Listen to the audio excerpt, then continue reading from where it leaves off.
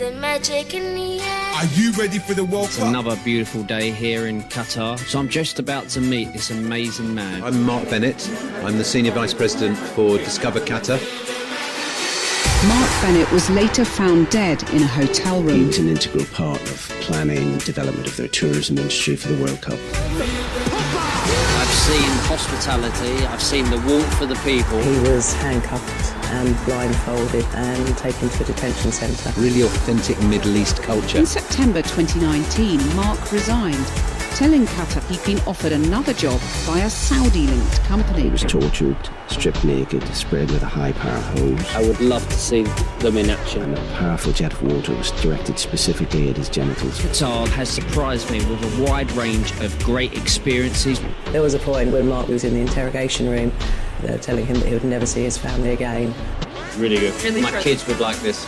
The British coroner said no evidence of suicidal intent. Mark would not take his own life. David Beckham pocketed in a few millions to make a promotional video.